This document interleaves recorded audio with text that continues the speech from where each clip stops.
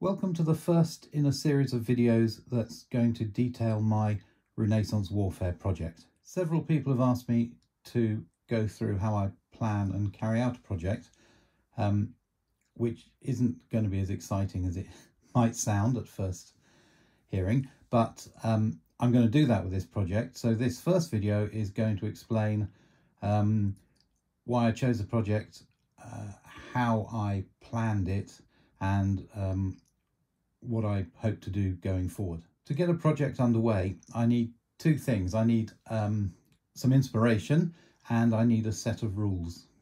My inspiration for this project was that I wanted to do an army of Landsknechts and initially just somebody for them to fight. I didn't want to have to paint hundreds of Landsknechts, and so I looked around for a set of rules that would let me field some smallish armies and yet still give a satisfying game. I finally settled on 1 Hour War Games by Neil Thomas. I'm a big fan of Neil Thomas's rules. They have a pleasingly old school feel to them, but are very modern in his approach to games design. They're pared down to just what's needed to give you a decent game with a flavour of the times. These rules are designed to give you fairly quick war games, hence the name, with small-ish sized armies. You're looking at about twice the size of a DBA army, I think, if you're familiar with those rules. It seems to have worked out about 100 figures per army once I planned everything out. And you can play them on a limited space. The scenarios in the book are all written for a 3 foot by 3 foot table.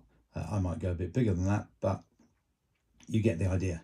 The rules are actually a set of rules, starting with Ancients and going all the way up to World War II, as you can see from the tank on the cover. And one of the areas it covers is pike and shot, which is absolutely perfect for what I wanted to do. Here's the actual section of the book that deals with the pike and shot rules.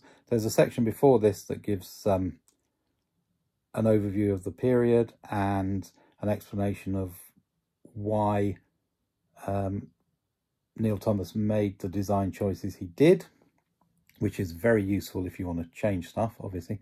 As you can see, after the list of 4 unit types there's very few rules, and it's a very simple system to get to grips with. Armies in 1 Hour War Games are made up of 10 units. These units are element based, and the troop types for each period are condensed down to just 4. Although, because the rules work across periods, you can pick different kinds of troops from other periods if you want to include them, which I have done to give my armies individual flavour, and I'll get to that in later videos when I explain the makeup of each army. I planned this particular project using Apple Notes on my iPad. I started with some general thoughts on the project, and I included the list of units so that I knew what I was going to be working towards.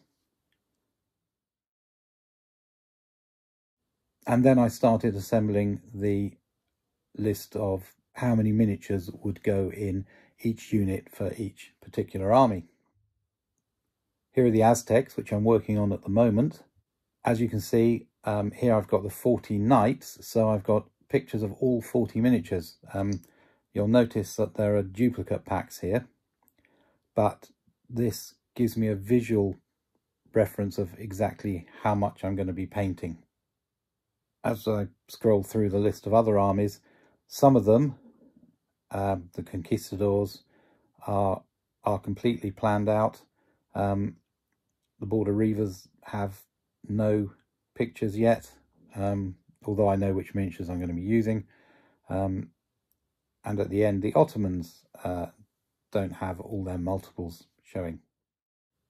After the list of armies, I've got a few notes on a campaign system I want to implement, and as I come up with other ideas or maybe more scenery ideas, I'll include them in this part as well. Once you've made your 10 units, you roll on a table when you're ready to play whichever scenario you've chosen, and that table will tell you which 6 units you'll be using to achieve your objective. I've designed an army roster sheet for use during play. It has room to put the 6 units in, somewhere to tick off their 15 points of damage, and down the bottom there are the statistics for every type of unit from all the armies in this project, so that we won't actually need the rule book when we play. We'll just need this sheet. Next up then was to locate some figures. I wanted all the miniatures, wherever possible, to be metal for this project. I prefer metal miniatures. I don't like assembling plastic, and one of the reasons I started in Wargaming was to use metal miniatures, so that's a personal choice. You know, make of it what you will. This involves the normal trawling through the internet to find suitable ranges. I'll go into what ranges I picked for each army in their own video. All right, I think that covers the basics. As you can probably tell, I've finished my Landsknecht army. The video detailing them will follow quite quickly on the heels of this one, and then there'll be a longer wait until the next army arrives.